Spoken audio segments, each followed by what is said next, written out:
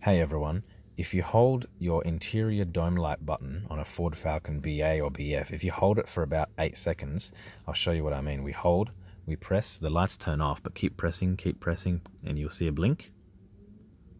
So that blink indicates that the lights have now been disabled. So no matter how much you close and open your doors, or even if you lock and unlock your doors, the lights will stay disabled off. So it's a very handy feature if you're doing things, around your car, doing mods, doing any sorts of activities like that, and you want to keep the lights off. Now you can re-enable the standard feature.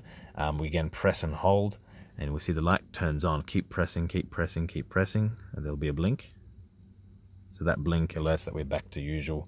So if we press, once, the lights turn off, we press again, the lights are back on. So very handy feature. Just press and hold for a couple seconds, and then you'll see that that blink alerts you that the feature is either on or off. Thanks guys, I hope that video helps for anyone that's tinkering around on their Falcon and want to avoid a flat battery. As always, flick something for luck. So today we'll flick the little dome light button. Beautiful. It was a pitiful flick. Let's go again. Perfect. That was the meaty click. Thanks guys. Catch you guys next time.